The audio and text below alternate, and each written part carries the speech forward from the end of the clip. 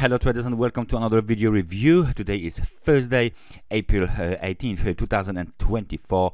Let's find out what's going on the Forex economic calendar today. Overnight data were in form of the Australian full employment and unemployment rate. Unemployment rate completely disappoints market participants. It increases from 3.7% to 3.8%. We got some speeches from Bank of Japan. Then we got other data from the Australia, and during the early London session we got the ECB, the Guindos, to give a speech. Please remember, Eurogroup meeting is still on. Then we got the German BUBA President Joachim Nagel to give a speech at 2:00 p.m. and then the key data for today are scheduled for release. Philadelphia Fed Manufacturing Index scheduled for release at 2:30. Philly Fed Employment 2:30. Initial jobless claims from the US 2:30. And then we going to the existing home sales at 4:00. In the meantime, we got the FOMC member Williams to give a speech and FOMC member Bowman to give a speech. Then we got the FOMC member Bostic to give a speech at 5:00. Then we have speech from the ECB Schnabel. And at the end of the day, we got Fed's balance sheet scheduled for release at 10:30, and quarter to midnight there's a FOMC member Bostic speech. So plenty of speeches, not too many data releases. Nevertheless, we got some data from the US economy. So Philadelphia Fed Manufacturing Index and initial jobless claims. So let's just find out how the US dollar is doing across the board. We are going to start with euro dollar.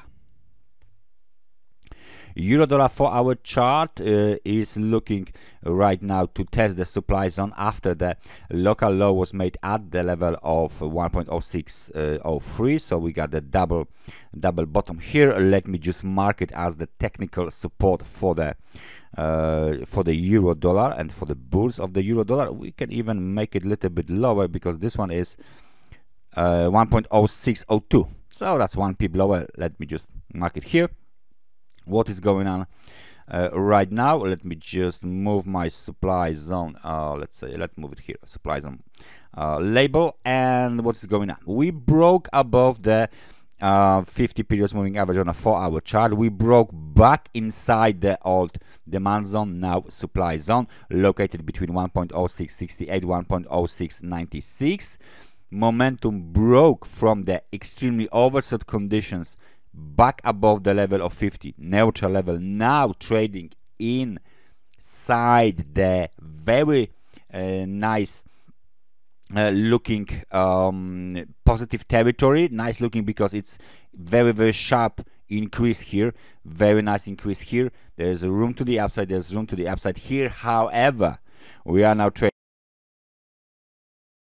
be that easy as it seems right now. Even if we break above 1.0696, the next target is 1.0727. Maybe 100 periods moving average located at 1.0748 will be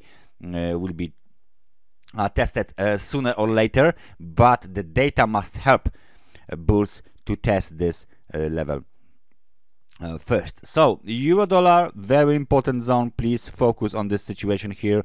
We don't want to see, bulls don't want to see reversal to the downside after breaking to the positive territory, and if there's any rejection of the supply zone, we might see the test of the support at 1.0602 back again. Let's find out what's going on the US dollar to the Japanese yen. The 4-hour chart is showing us that the US dollar to the Japanese yen is coming off the recent swing high. Recent swing high is located roughly around 154.80. So we will mark it with a thick red line. And as you can see, we went from the lows of 146.50 from the 11th of the March 2024 in 3 distinct waves. Yeah, wave 1 to the upside, consolidation, and breakout. Wave 2 to the upside. Yeah, wave 3 to the upside, or wave C to the upside, right? So what do we see here is some sort of the technical support for the bulls. Very important technical support. tested many times, 151.98, breakout to the upside. There's another technical support just a little bit above of this one, which is located roughly around 153.33, and now the market is coming off extremely overbought conditions. We are now testing the level of 58.60 points, so right now it looks like the market wants to do some sort of the pullback. The movement to the upside is in the 5 ways, 1, 2, 3, 4 and 5, with the 5th wave extended, which means that this movement to the upside might be exhausted, and it's time for the bears to push the market a little bit lower in order to do some nice correction. The famous orange line is here on our chart, which means that this is the short-term technical trend line, and we will mark one more level here, 153.94, which will act as the technical support for the bulls. Any breakout below this level, that means that the bears are in charge of the market. This level was tested twice already. Both of the tests ended up with the big downside pin bar, lower shadow, as they say, big lower shadow. So bulls are defending this level because they know if the bears break below, then the next target is 100, and technical support 153.33. Momentum is in favor of the bulls, but it's coming off the extremely overbought areas. We are trading below 50 periods moving average. So if there is any sort of data in favor of the US dollar, we might see temporary movement to the downside extended, right? So keep an eye on the US dollar. Let's just find out what is doing the crude oil, because we got some situation here right now. What is going on is the breakout to the downside. Where is the technical resistance for the bulls? It's obvious, it is here, because it used to be a very nice level for the bulls. So this slide zone 83.86, 83.90 is now the technical resistance. We are trading below this technical resistance, below 50 and 100 periods moving average. Big breakout candle to the downside, back into the extremely oversold conditions. So there is a time for a pullback to the upside. However, we are now testing the technical support, so this is even more probable. We will see some sort of the movement to the upside after this level is tested, basically. And in case of a breakout to the downside, we got two more levels here. They might be located between 81 and 80.30. So very nice technical situation here. You can see the market is reacting on the technical levels. The momentum is negative, so we should see some kind of a pullback. So the next way for the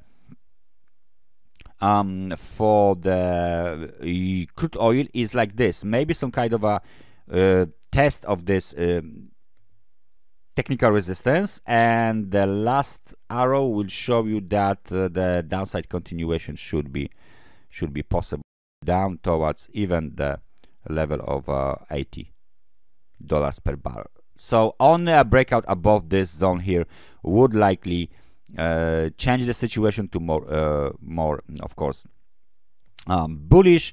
The recent swing high 87.62 is the main level for the bears. It cannot be of course violated, otherwise the bears will not be in charge and the market will be fully controlled by bulls. And last but not least, one day before the halving, what's going on the Bitcoin? We are looking at this chart. We've been looking at this chart for many days, and we are looking at this every day. Yesterday, new local low, 59,684. Slight pullback to the upside, and it looks like the market is still under the bearish pressure. We got this negative momentum, negative sentiment prevailing on the market, despite the fact that the Bitcoin is just one day ahead. We are trading below 50, 100 periods moving average. We are trading below, let me just remove this line because it doesn't actually look good. Oh, there you go. So this is the blue one. We are trading below this technical resistance. So I'm going back with the resistance here because it's important. There you go. So 64,476.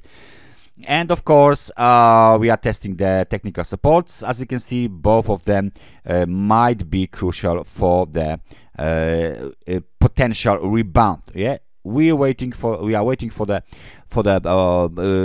halving to be finally completed without any problems, and then we will see what will be the path for the Bitcoin. It all looks like a one big horizontal trend, one big correction, one big partial distribution of the last profits. We are trading last numbers for you guys. We are trading right now 1 day ahead of the halving. We are trading roughly around 19% away from the all-time high. That's everything from me for today. Thank you very much for watching this analysis. I hope I see you guys next time. Take care and bye bye.